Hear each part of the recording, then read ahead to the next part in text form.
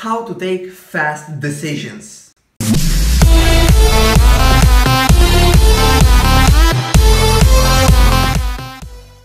Hello and welcome back. My name is Andrei and this is the episode 13 of Decode Your 20s. Do you feel overwhelmed by the number of questions and decisions that you need to take? Do you feel overwhelmed by that? Well, there is actually a big number of decisions that you need to take, but I have good news for you. If university taught me something, is the following: 99% of the decisions that we take don't actually matter. 99% of the decisions that we actually take don't matter. And it takes some time to wrap your head about that, but it's actually true. And I actually made a list of stupid questions which actually you just need to take an answer and go with it. Because the answer, like any answer that you take, doesn't actually matter. Let me take the list and read them to you. For example, should you buy a black or a silver iPhone? Nobody cares. What airline should you take?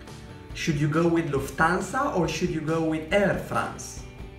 Nobody cares. Just look at the time and price and just go with it. At what hotel should I stay?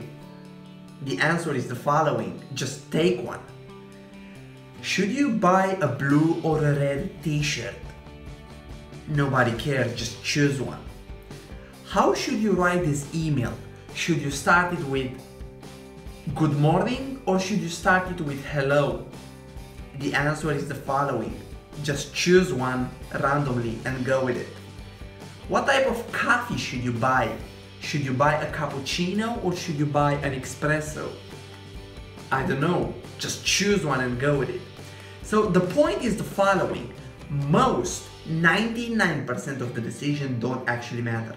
So what you need to do, the idea is the following: take a fast decision on the 99% such that it gives you time to think more about the 1% remaining.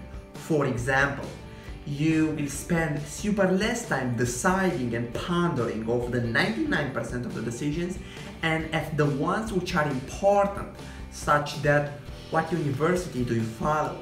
What career should you take? In which city should you move? Who should you take as your partner? These are important decisions and you need to devote more time to this. So you need to have more time. So whenever you take one of the 99% of the decisions, I usually recommend you 2 steps to follow. The first one is there any easy information that you can get?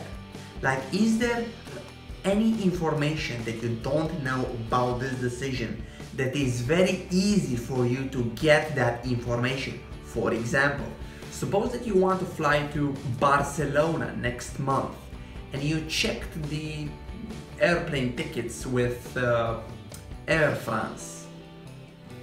Is there any easy information that you can get? Sure. You go on a website like Skyscanner or something and you check all the flights and then you decide. The point here is that once you see all the flights which are going to Barcelona, nothing is gonna happen. It's not like a new flight will appear next week. It's not gonna happen. So you have all the information available. And now you need to put the last question. What are the alternatives?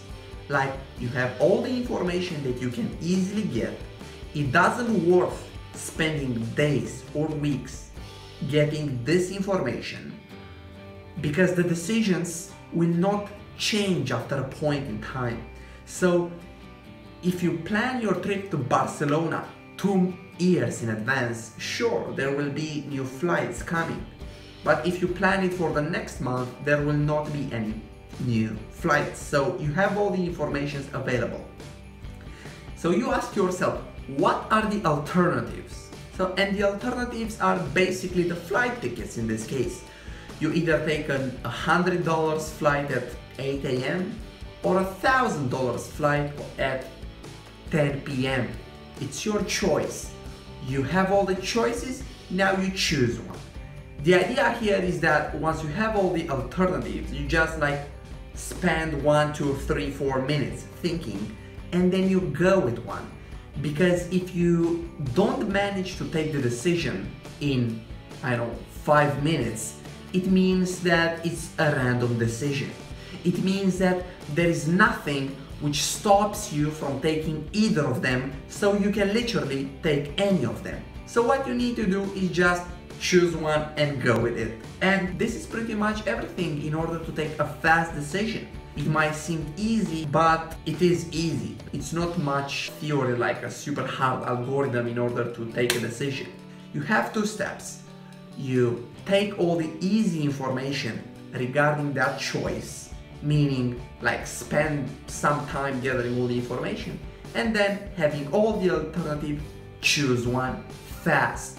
The whole point here is to be fast. Like, you optimize for speed. You optimize for the 99% of the decisions which don't actually matter. This is pretty much everything that I wanted to say. Now it's time for you to practice this. If this video was valuable to you, you can watch more videos that are coming by clicking the subscribe button. Thanks for watching.